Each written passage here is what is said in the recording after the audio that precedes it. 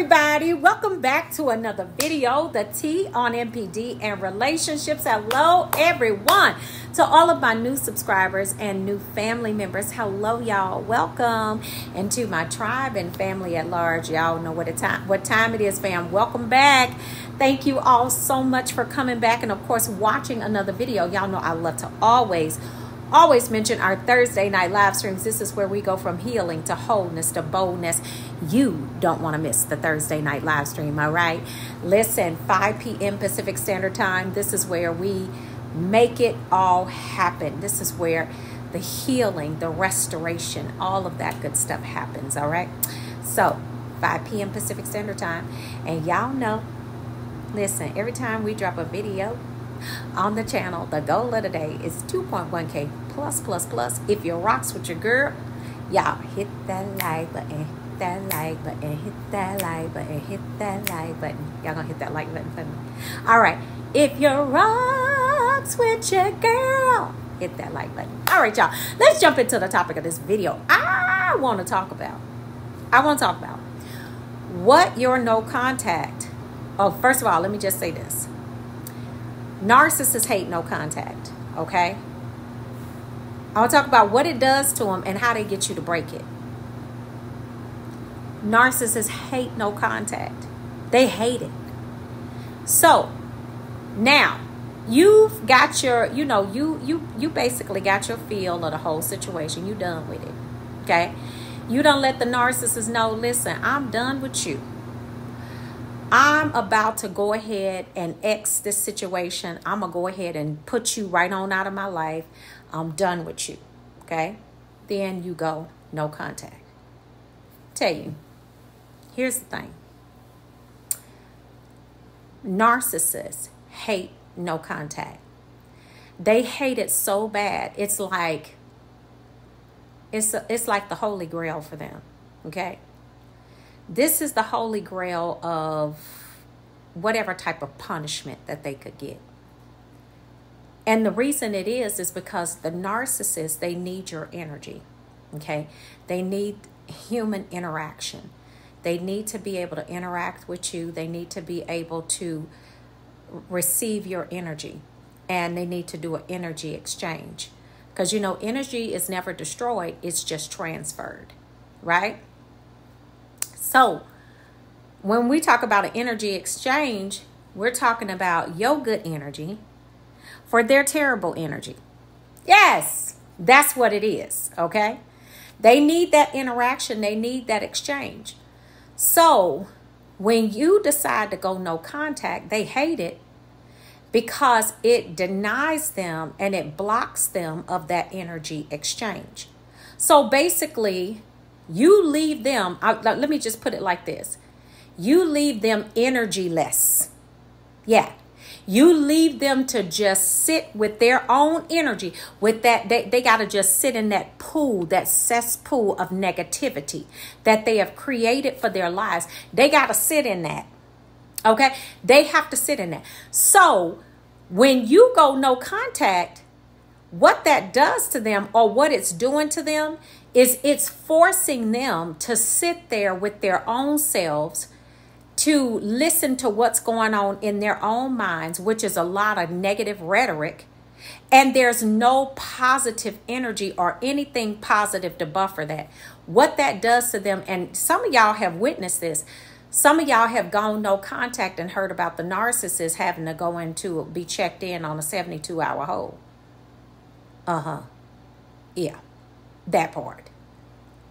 Because when you have that type of negativity on a supernatural level, let me go ahead and put it like this, demonic, flowing constantly through your body, and you ain't got nothing to basically combat that or to buffer that, you're going to have a problem, ma'am, or you're going to have a problem, sir. You're going to have a problem. So when you go no contact, what you have basically done is you've denied them of that positive interaction, that positive buffer to basically desensitize some of that negativity that they have. Because what they do is they push that negative energy off onto you, right? That's why a lot of y'all come away from the situations or come away from that that whole interaction or experience feeling like, excuse me, what the heck was that? Like tired, despondent, like drained and drugged down, like, oh, you're just tired. You don't know what to do. You're like, I mean, some of y'all are just like really despondent. I mean, yawning, falling asleep. I mean, you just drained. But that's because that's what they do. They drain your energy. That's why people call them energy vampires, because that's what they do. So when you do all of that, now the narcissist has to figure out some type of way to get you to come back, because they don't have any way to offload this. And if they got a secondary supply, or they got that new supply, they haven't vetted that new supply long enough for you to be just going no contact. Because some of y'all just did it out of the blue. You just no contact. I'm just done. You told a narcissist I'm done, and you just cut ties. The narcissist wasn't ready for that. So what you did was you discarded that narcissist before time. That's not allowed. Didn't you know? That's not allowed. So because they hate it, and because of what it's doing to them, now they got to figure out, and this is how they manipulate you into breaking your no contact. Right? Y'all ready for this? Classic move. Y'all hear about it. The narcissist. Well, let me just say this. Some of y'all left the narcissist and y'all had unfinished business. Maybe the narcissist owed you some money or whatever. First thing the narcissist is going to do, even if you if y'all sat down and came up with a business agreement, the first thing the narcissist is going to do is violate those terms of the business agreement. That's going to force you to call. Break no contact. Another way they get you to break no contact. Watch this. They ignite that smear campaign and get the going and a going. And I'm talking about telling some hideous lies. Y'all know. Hideous lies. And they talking big time stuff. They talking about, so you like, but that never happened. I didn't do that. They actually did that to me. I know. Yeah. Right. They did that to you, but they saying that you did it to them. Break no contact. Why are you lying like that? Why are you saying that I did this, that, and the third, and you know it was you? You know you. That's how to get you to do it. And let's just say this.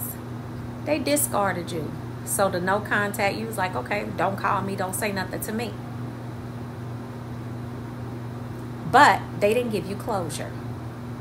You sitting there thinking about what this clown did to you, how they did it, how they got down in the situation. You like, you know what? I'm going to call this clown because they ghosted me, basically. And I'm just going to ask them, like, what did you mean?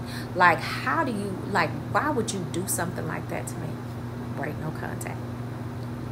See, what you have to understand about no contact is no contact is not for the narcissist, it's for you. For you to heal, become whole, and to do things better, right? But what the narcissist sees no contact as is they see it as punishment. They see it as you asserting your right and authority to basically control how your energy is going to go. A narcissist don't want to hear that. They don't want to hear that. They don't want you to have any type of control over your being. They want to control you. So when you take your time, your interaction, your energy away from them by going no contact, they hate it. Not only do they hate it, but it destroys them little by little on the inside, because they don't have anywhere for that negative energy to go. And unless they have a new supply to offload it on, you basically left them you basically left them like a car without wheels, right? This is why they hate no contact so much. But Because if you're not wise enough to their games, these are, I just mentioned to you, ways that they get you to break it. You know, they get you to break it. They'll come to your house, come to your job. You know, start acting up with the kids. You know, smear campaign, lying on you, breaking business deals and agreements. This is how they get y'all to break no contact. And when you break no contact, you get emotional. And that's what they want. Right? They hate it. But what it's doing to them is the same thing that they want to do to you. They want to make you as miserable as they are because you have implemented no contact. Don't let them do it to you. When you go no contact, you got to stay. You got to stay in that thing. You got to stand on business. You got to stay 10 toes down on that no contact, and you got to let them have that. You got to let them have it. Because if you break it, and whatever they did to cause you to break it, that's the same thing that they're going to keep pressing on each and every time. And if whatever it is that they got you to break no contact, if the first level of pressing on that thing don't make you break no contact, they're going to keep going harder and harder in the paint in that same thing. You got to learn how. And if you want to be successful in no contact, you got to be unbothered.